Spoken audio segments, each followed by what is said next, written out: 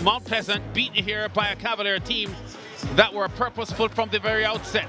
The free kick by Nelson into the wall, the rebound slides off the post. Referee giving a corner there, which was headed over the top by Rankin.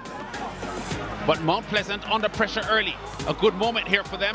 Benbow with a right-footed strike over the top as Purcell puts the pressure on him. Here comes Ricardo Dennis with a right-footed strike that goes over the top. So M.Pleasant had their moments. Marshall. Ball slid through there. And just at the last minute, the strong effort coming through there, denying Nelson the sliding challenges. And look at these step overs from Benbow. Strong effort by Kevon Isaacs. Blocked by Mark Brand. The rebound. Failing to find Benbow, who follows up here but just arrives late. And here's the goal. Long kick downfield. Misses everyone. Goalkeeper beaten.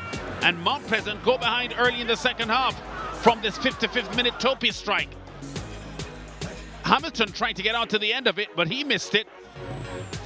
And the M.Pleasant defense, strongest in the league so far, breached by an unbelievable turn of events.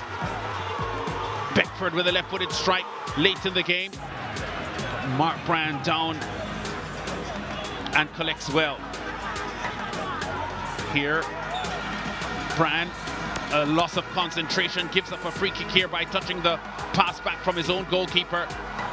Daniel Green, the substitute, crashes the ball powerfully right-footed, but goalkeeper Brand comes in and blocks the ball partially. It goes over the top.